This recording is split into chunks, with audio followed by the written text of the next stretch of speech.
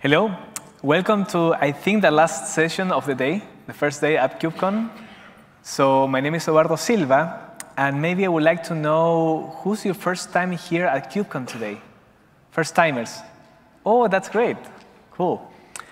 And do we have any new Fluent Bit users who's not using the technology already, or are all users somehow? Happy or not, you're users. Okay. A lot of questions. Okay. No. Left hand for one answer and right hand for the other? Both. That works. Awesome. So to get started, today we're going to introduce the technology. We're going to talk about the stand of the project, where we're going, and how do we fit in all this huge ecosystem that for new starters is sometimes a bit complex, right? You don't know where to start. Now we have, I don't know how many projects we have in the CNCF. But when we joined, we were 6 projects, and now I lost the count. But today we're going to focus on Fluent Bit, what is called the Telemetry Agent. My name is Eduardo Silva. I'm the creator of Fluent Bit, a CNCF maintainer, has been with the CNCF for a long time. I'm a founder also of this company called Calyptia, and actual CEO. Let's talk about the problems that we solved in the ecosystem, and I think that's the most important thing. When you start doing in this journey, for example, most of you might start with login. One of the challenges that we had is like, you don't want to wake up one morning and say, I want to do login, and feel really happy about it.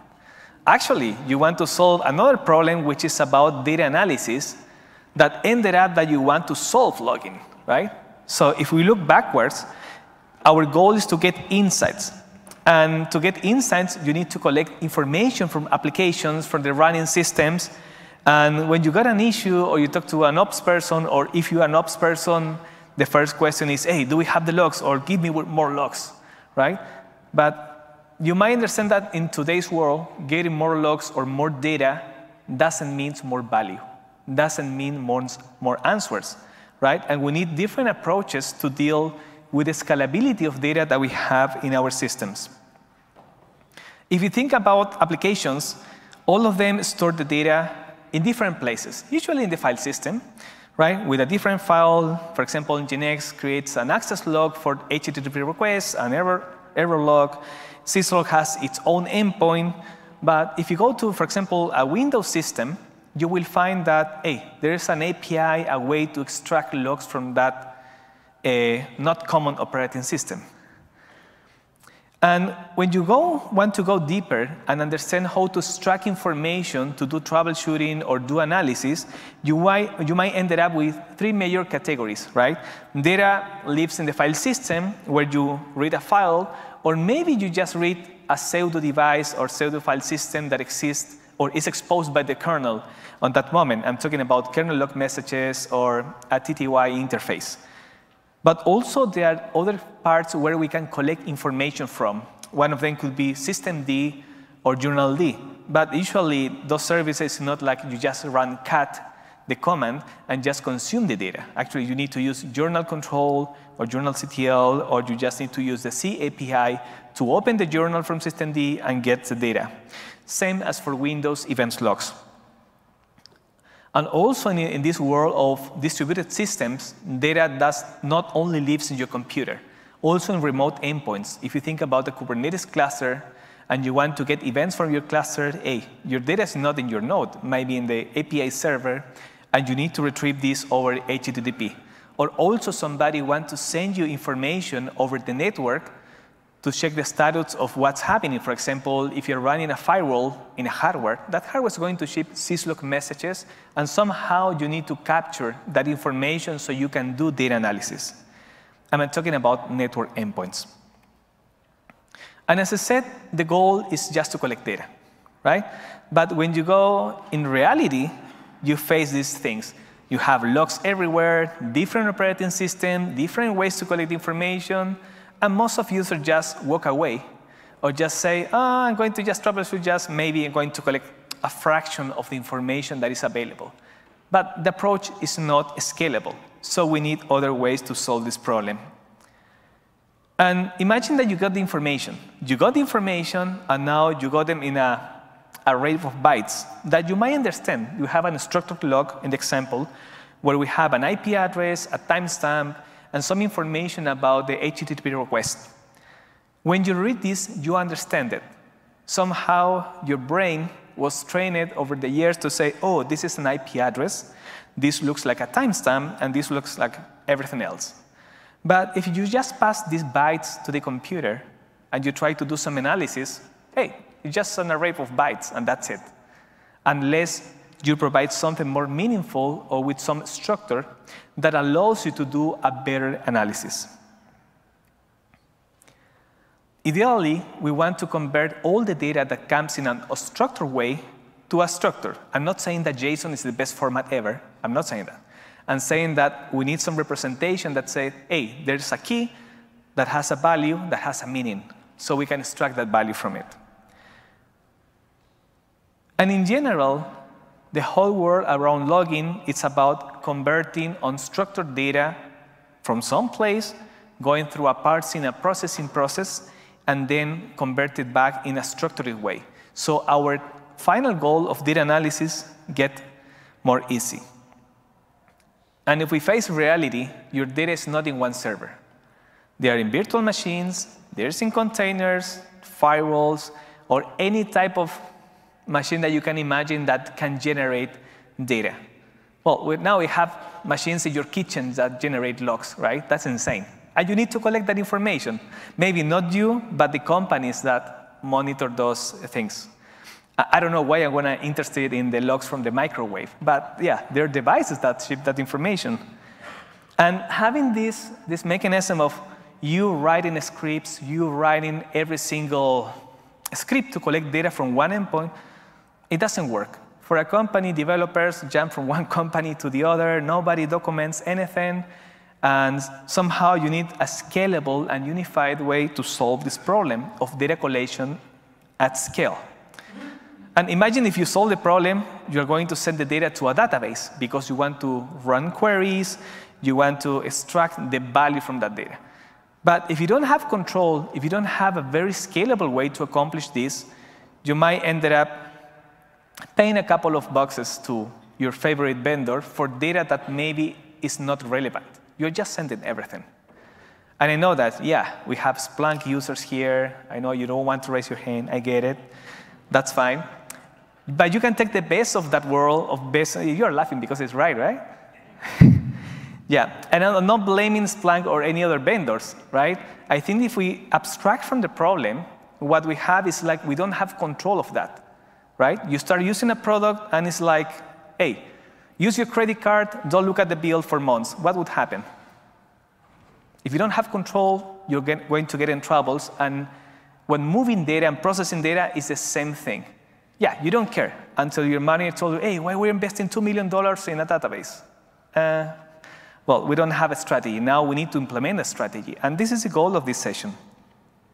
And to solve logging challenges, we need to think how to deal with different sources, different formats of data that is structured, not structured, and also think about volume, because companies and we who are developers, we try to write a lot of software with a lot of printf or log messages that ended up in a Splunk database that you ended up paying for, and that sometimes it's data that you don't need. And this is where Fluent Bit comes in. And Fluent Bit is a unified solution for telemetry data that goes beyond the scope of logs, also does metrics and traces. And Fluent Bit was created around 2014. It's written in C language. Yeah, we can talk about that later if you want. It has a fully pluggable architecture that allows us to connect different sources with different destinations by doing different type of processing. We provide more than 100 connectors built into the same binary, and is fully cross-platform for Linux, Windows, Mac OS, and BSD. Yes, there's banks and many institutions that runs Windows at scale, and they need to solve the same problem. And also when dealing with data pipelines, that's how we call when you start solving this process, you need to provide ways to level up the user and allow them to bring the business logic into the pipeline by putting their own rules or policies for the data that is going to be collected. You no longer want to send all the data to your database. That is not working, it's not scaling. You need to have something in the middle that takes control of your data, and sometimes writing custom components is a solution. And also, Fluent Bit is a vendor-neutral solution. Fluent Bit is a graduated CNCF project together with Fluent. So Fluent Bit is used everywhere, and it will be there for many, many years. So I got this question many times this morning while we were in the booth, and around vendor neutrality, around OpenTelemetry, and how the Fluent ecosystem fits around this. And one thing to remember, graduated project, and it connects to multiple ecosystems. Many vendors, and sometimes projects that are not part of the CNCF, others, they try to have a pitch in general that to solve your problems in production, you need to replace everything what you have and just use this solution. This is a magic bullet. It doesn't work like that. Actually, if you go to production on any environment, you will find 3 types of databases, different agent collectors, and if you want to solve this at a scale, what you need to do is to have a solution that can integrate to what you have in place. Because migrate this infrastructure tool from one to the other is really expensive in time and investment. So having the right approach is important. Fluent Bit can interoperate with Prometheus, interoperate with OpenTelemetry, with Fluent, and with many others. So from a very high level, Fluent Bit is a telemetry agent that connects many sources with many destinations, and in the middle can do a lot of processing, right? This is what allows you to take control of your data, right? And as I said, we support logs, metrics, and traces. And maybe you have heard about this company. Have you heard about this? Agent fatigue, or maybe you have 10 agents in one machine, and you have the same thing in, I don't know, 100,000? Yeah, this is a mess. So maybe you have this in your environment, where you have Fluent, you're using Fluent to collect logs, and also you have, for example, Prometheus Node Exporter to collect the operating system metrics. And then you have Prometheus scraping the metrics from the system by using this approach. Now, what happened some time ago is like talking to the Prometheus users, they told us, hey, we love Fluent. Fluent is on every machine. Why we don't implement some Prometheus experience inside Fluent Bit while we can reduce the number of agents that people have, right? And Prometheus focus more on storing metrics, providing the PromQL, everything that is about storage, right? And from a scraping side or data collection, we can re-implement some collection mechanism inside Fluent Bit. And what we did was to come out with a solution where this is currently your scenario. We don't have one. We are not here, right? Usually you are here, where you have multiple servers with multiple copies of the same agent. And we come out with this solution where now Fluent Bit can replace node exported metrics. If you want to collect metrics from your operating system, you can use Fluent Bit, the same agent that you have today, and now will give you an experience which is more clean, and you have to manage less agents. So the way that it works, we have built a metrics collection for Linux, for Windows. So the same collector in Windows, now we can scrape metrics from Windows systems and expose those metrics to your Prometheus endpoints or to your OpenTelemetry endpoints. So no matter what you have, Fluent Bit is able to scrape the same metrics with the same labels or dimensions and give you a unified experience. When talking about the standards in the industry, it's good to understand what companies use, right? For logs, we all know that it's Fluent that can historically process unstructured, structured logs in a schema-less fashion with a lot of processing in the middle. But also, we support metrics, right? We integrate with Prometheus, as I just mentioned. We can send metrics, native metrics to Splunk if you want, or we can send metrics to InfluxDB. All these features are built in Fluent Bit today. And from the Prometheus experience, we can do Prometheus scraping. So if you have one application exposing Prometheus metrics, you can use Fluent Bit to scrape those metrics. We can do node exported, as I just mentioned, but also the data collection of metrics in different operating systems. And when exposing the data out, note that Fluent Bit doesn't index or store the data for a long period of time. It does only a short buffering and then ships the data or exposes the metrics somehow by using Prometheus Remote Write, which is the push protocol of Prometheus, or through the Prometheus exporter, which it opens up an HTTP endpoint and can be discovered, and the information can be scraped from there. Also, Fluent Bit fully integrates OpenTelemetry. OpenTelemetry is like becoming the new standard to ship telemetry data across infrastructure, right? But OpenTelemetry is a protocol, it's a spec. And on top of that specification, there are SDKs to instrument applications. There's one project called the OpenTelemetry Collector, which Fluent Bit overlaps, but also there's endpoints that are able to receive OpenTelemetry. Fluent aims to be fluent, aims to connect to all type of protocols, all type of standards, because that's what people need in the environments. And we support OpenTelemetry in the input, OpenTelemetry in the output. But you can do fancy things. For example, you can collect Prometheus metrics and send them out as OpenTelemetry metrics. We have all those layers of conversion internally. From a developer experience, we can extend Fluent Bit as a pipeline by using Lua scripting, Golang, and now we just ship Wasm. Talking about the experience of logging in Kubernetes, because I know that this is one of the biggest topics, it's always good to remember how this works behind the scenes. Kubernetes is just a group of computers where you have different roles. You have the worker nodes, and you have the master, which orchestrate where applications get deployed. So imagine that if you want to do logging at this scale, it gets really complex, right? You're not going to SSH into a machine to try to extract the information. If you have a pod that generates a lot of information, somehow you need to collect it and be able to send that back to a database so you can analyze the information. Usually a pod or a container that's running inside a pod will write information to the standard output interface. That information was going to be stored back by the container engine into the file system in a file, right? And that information gets encapsulated. So for example, if the same example of the Apache log message or Nginx, the HTTP request will get encapsulated in a JSON message with some metadata like the stream and the timestamp or the time where that message was generated.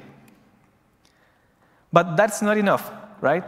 If you look at the message, that's fine. But also you need some context. Hey, what is the pod name? What is the labels that I assigned to that pod? Where is that information? And that information doesn't live in the node. It lives in the master server, which is here, outside, right? So how do we solve this problem? What we do is, like, ideally, we want to take the original information and augment that information with everything that gives it context to something like this, right? Yeah, there is a lot of information for a single line. But when you're doing data analysis, where is your final goal, you want to query your data not by the service name, but by some labels. Hey, show me all the pods that color equals blue. And you want to get all the information from all the nodes. And the way that it works is deploying in Kubernetes, deploying Fluent Bit as a daemon set. Do you know what a daemon set is? Okay, a daemon set is just a pod that runs on every single node of your cluster, right? You sit Fluent Bit in there, and Fluent Bit gets access to the logs of every single pod, and once it collects the logs, it goes to the API server and collects the metadata and then reassemble everything for you. This happens behind the scenes. You will not notice how this works, but it works, and that's good. And once the data has been assembled together, it can be sent to your favorite fancy database for analysis. So you can imagine that there's a lot of complexity here, right? Getting the data, and sometimes you got data that is really, really noisy, applications that are really noisy. And now we're going to deep dive a quick, I know that we have a lot of questions, but we're going to talk about a bit of architecture and internals. When looking at Fluent Bit as a telemetry agent, you're looking for something that has an input, sub an engine, and has some outputs. In the input side, internally, we can expose these as plugins, so you can extend it. we care in inputs, and we care about I/O, disk, connectivity with UCP, TDP, UDP, Unix pipes, and sockets. The engine cares about buffering, data serialization, routing, retries, which is really important. Because when you hit the output section of a pipeline, when you want to send data to a destination, it's not like, oh, it works, it's always connected, network never fails. Yeah, DNS fails the whole day, right? So if you're going to send the data to an endpoint, and you cannot reach that endpoint, what is the agent going to do? Lose the data? No. You need to have some retry logic in place. So the output plugin, when it tries to establish a network connection, format the data, it tries to deliver the data, and if that is failed, it needs to tell the engine, hey, I failed. Maybe I should retry in a couple of seconds. So you try to minimize, the times that things can go wrong. So Fluent Bit is written for reliability, right? We want to make sure that you don't lose data, and we have buffering mechanisms to accomplish that together with the retries and scheduling. Think about Fluent Bit as imagine now a data pipeline. Now we have more concepts in the screen. It's like, first, we have the input of the source, where the data is being collected from. And it's not just to collect and send data. Usually what you want to do is to do filtering or do data processing in the middle, right? And we have the new concept around processors that were shipped on Fluent Bit 2.1, the previous version, right? And which allow you to process the data in the input and the output. And ideally, for example, you collect the data, you process it, you enrich it, maybe you discard data. Those get converted into what we call events. Events can be anything, a log, a metric, a trace. And then those events can go to different destinations. And the most common use cases is that you send the data to 2 or multiple places. Yeah, if you want some example, it's like we have users who send data to Amazon S3 because it's really cheap. They want to store everything in there, but everything that is more real-time queries, for example, they send it to Elastic or Splunk, but they don't send the whole data. They reduce the data. They apply a different type of processors here. So that means that you can have some reliability, but also allows you to reduce your cost in the infrastructure and the software that is around it. Internally, we don't use JSON. We use a data serialization format that is called message pack, and here on the screen you can see how we can optimize between reducing number of bytes needed, but also what is more important, when you're reading JSON, you don't have a starting and an ending point. For the computer, it's just bytes. But if you have a binary format, you can understand, well, the computer can understand when a key starts, when the key ends, or where the value ends, or how many subkeys you have. So you don't need to do parsing byte per byte. You can just skip around the array of bytes, which is more efficient and, of course, is fastest. When we collect the data, we group those events, they're serialized as a message pack, in the concept of what is called a chunk. A chunk is just a group of events or records that has attached the same tag. A tag is like a label. You can set your own label, which are used for routing purposes. And when the data is collected, exists in a chunk, it needs to be somewhere. By default, it's in memory. And then you start creating chunks in memory, you get more data in between before it gets flushed. So who can tell me what would happen here if I continue just in chunks? The buffer fills up. And what happened after that? Yeah, it stopped processing data, but before that, you try to use more memory, and your best friend, the kernel, will say, oh, you're using so much memory, so much, but it's time to die. Kill. Okay? So can you fully rely on memory? No. Is it useful? Yes, you have to use it. But you need to play with some limits. Even if you set a container that you will use, I don't know, 500 megabytes of limit, and you try to exceed that, the kernel is going to kill your container or your pod. So memory is the fastest mechanism, but it's not persistent. What about if you're just running in memory and you get a power outage? That data is lost. But also, it's faster, but you can be killed by the kernel. And then we have another mechanism which needs to be enabled manually, which is a hybrid mode with the file system. In file system buffering, we have the same concept where we're going to start creating chunks in the file system. But if you're familiar with databases, the architecture of databases or how do they work, maybe you are aware about the concept of memory mapped files. And how this works? Memory mapped files, if you have a file in the file system and you want to read its content or you want to write data, you need to invoke a couple of system calls. Open this file, set in a position, I'm going to create a buffer in memory and now read a portion of that data in my buffer. Those operations are really expensive if you're doing that 1,000 times per second. This is not just 1 time per second. This is 1,000 times per second. It gets really expensive. But memory mapped files is an operating system primitive, at least in Linux and our operating system, that allows you to have a reflection of a file content as a memory region. You incur in less system calls, your data is available right away in memory to be used. And we use this mechanism or concept where we call chunks are up or down. Chunks down means that the chunks are in the file system has not been mapped up in memory. But we're going to use the chunks, they are going up in memory. So if we want to control how much memory Fluent Bit used to avoid the case of being killed, you had to enable file system buffering, right? And this hybrid mechanism is going to play with all the chunks. So if it's getting to a limit, it's going to put certain chunks that are not being used at that moment down in the file system and to control your memory. This is a very advanced technique, but has been used by databases for many years. And you have that in Fluent Bit right out of the box. Today, Fluent Bit has been downloaded more than 11 billion times. And it's not wrong, it's not millions, it's billions. And this is insane. And 80% of these has been in the last 18 months.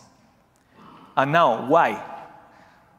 Well, everybody's moving their workloads to Kubernetes.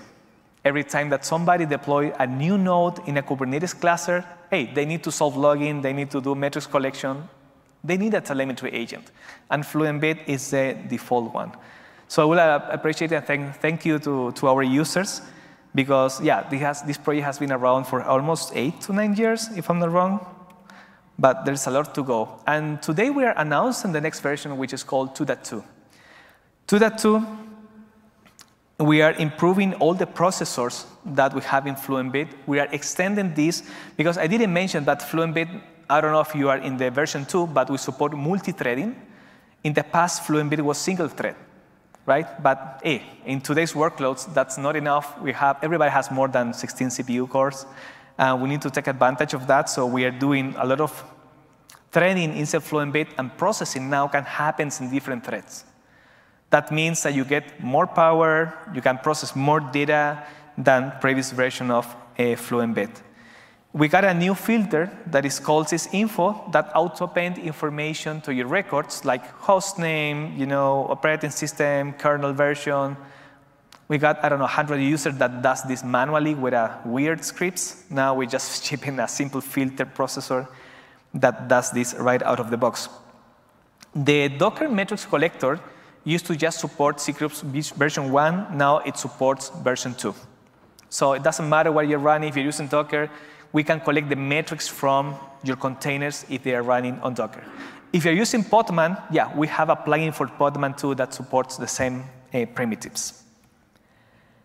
Configuration engine. If you are using Fluent Bit, maybe you're using the classic configuration format, which is on the left.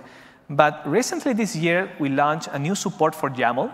So if you have your YAML tools, now you can start using it with Fluent Bit, and you can have your more friendly configurations, and you can do your GitOps things and make things more reliable. Prometheus Mono Exporter, we just launched a new processor metrics collection for processes that are running on Linux. For every single process, we can collect the metrics besides the general metrics that we had before. We ship a new node exporter inside Fluent Bit for Mac OS. Yeah. Why you want to use this? Well, we have some companies who are deploying Fluent Bit in their employees' laptops, and they want to collect the metrics from their environments. So, well, it works. And also on Windows, your preferred operating system. Yeah, you can collect metrics from Windows too by using the same agent, and you will have the same experience. Note, with collecting all these metrics, you can continue using your same Grafana dashboards, everything that you're using for visualization. You don't need to change anything.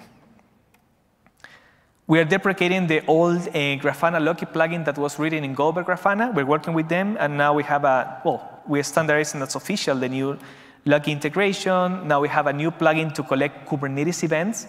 The previous plugin was to do enrichment of the records, but now we can collect a Kubernetes event for audit logs or anything around security. And we are shipping a little change that brings us a 6-time performance improvement when you are chaining filters for data processing. So if you're using 2, 3 filters, which is normal, now you wish to process, in one example, just to give you an example, 15 messages per second. Now you can, 15,000, you can do 93,000, which is a little improvement, so I hope you enjoy this. The other, I will give you 30 seconds to scan this QR code because we have a community member that right now is writing the new Fluent Bit book for Kubernetes. And we sponsor Manning, and they will give us the early access for free. So if you scan this QR code and you fill the form, you will get access to the book. And the good thing that Manning works like it gives you 1 chapter per month until the book's released. So you can start consuming the content, provide feedback before the book's finally released. So it will be here. Just take a photo of that, and you can fill it later. Good? OK, awesome. You took the photos. And in observability, try to be fluent, my friend. That's the way to go. Don't do a drop-in replacement for everything, because at the end of the day, it will be a problem. Telemetry data is really complex to manage, and you need a strategy. So try to use the right tooling for that. Thank you.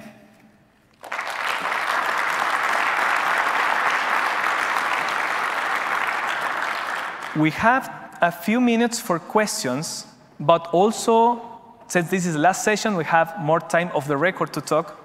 So if you want to chat or blame me around, we break something in your environment, or if you need something else, please take the time. We have a microphone if you want to do a question in public. That works. Thanks.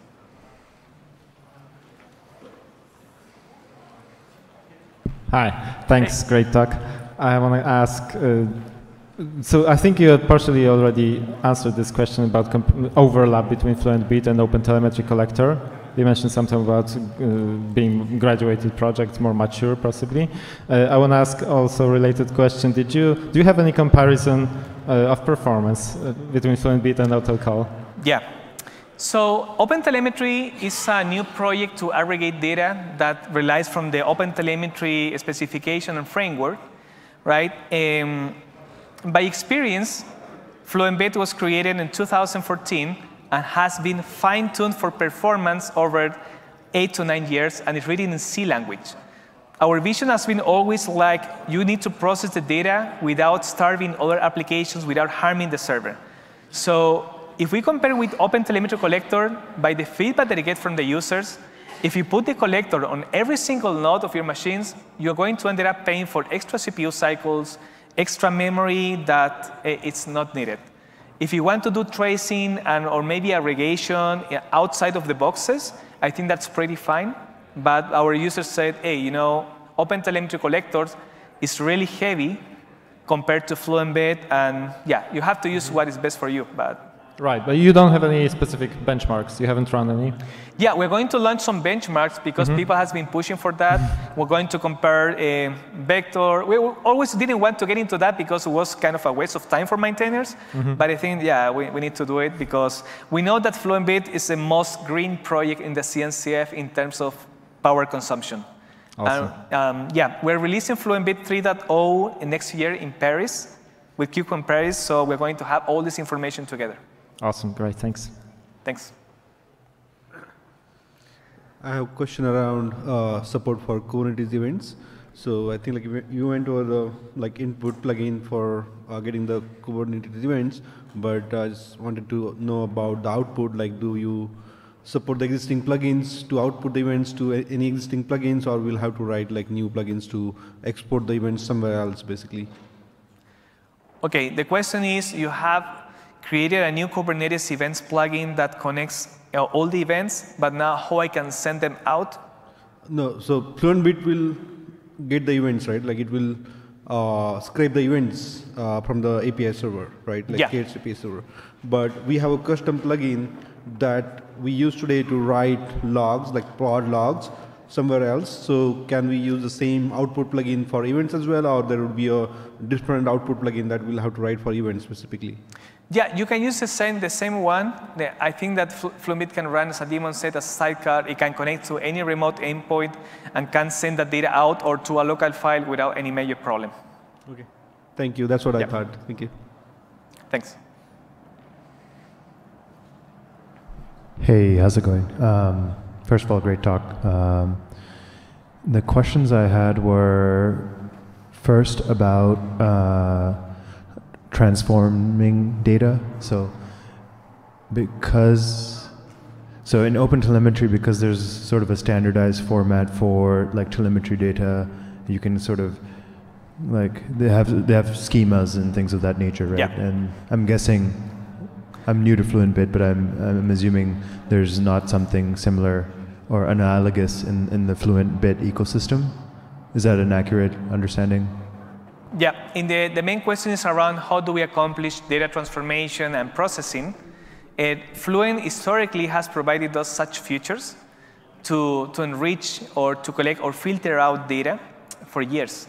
Now, we didn't dive in that today because sessions are a bit shorter right now, but tomorrow we have one session which is most focused with demos around data processing with logs. So maybe if you can attend tomorrow, you will get all the details about, oh, how do I do processing, how I remove keys, add keys, or how I can, I don't know, do fancy stuff. Like we have a SQL stream processor inside Fluent Bit, so you can run SQL inside Fluent Bit too. There's a bunch of things that are really interesting, but yeah, if you can join us tomorrow, it will be great.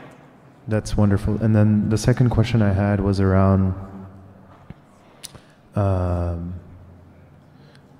I guess it's a similar idea around like aggregation. So for example, you know, if I have services that are generating tons of errors, right? And maybe, you know, they're not using like a burst filter, Log4j burst filter type situation. Is it possible for us to use like a Fluent Bit transform to sort of aggregate, turn that into a metrics counter, and then potentially drop the underlying log line itself? Yeah. So how we can reduce logs by taking advantage of the metrics features? We have one filter and process that is called log to metrics. So what it basically does, it gets a bunch of records or events, right? And you tell them, oh, this is a key that has the important value. This key is a value. Then this is a metric name, description, labels, and for all of them, we'll generate a counter, a gauge, so you can reduce the data from that. Usually use it with web servers, so it's there already. Awesome, thank you. That's covered tomorrow too. Hello, thank you for a nice talk. Thanks. And with all of those nice features, what room and what reason it leaves for Fluent-D? Fluent-D, where's Fluent-D today? Fluent-D is written in a language that is really hard to scale for today's needs. It's written in Ruby, but Fluent-D is running everywhere. It hasn't gone away. I would say most of the changes today in Fluent-D are around maintenance, security updates, but everything that is innovation around metrics, traces, performance, our focus is in Fluent Bit mostly. So there's not much movement in the Fluent-D side because the architecture that it has, it doesn't scale for today's needs. So pretty much it means that it leaves it in maintenance mode, and for everything you start using, just use Fluent Bit? I would say that Fluent Bit is the next generation of a Fluent ecosystem. For example, if you take, not because I say this, but if you look, for example, the journey of Amazon Cloud, AWS, Google Cloud, Microsoft Azure, All of them were used to use Fluent D in the past, and all of them migrated to Fluent Bit. So imagine that they have a different need, a different scale, and yeah, they're using Fluent Bit and contributing back to Fluent Bit. Actually, today in KubeCon, we have maintainers from Google and Microsoft, too. Got it. Thank you. You're welcome. What was the name and time of that talk tomorrow? Follow up? Sure. Let me check my calendar. Or just the name? Oh, I forget the name, man. Oh, it's login, it's 4:30. Login deep dive and best practices. Okay, thank you so much. We're going to continue the Q&A of the stage. Thanks.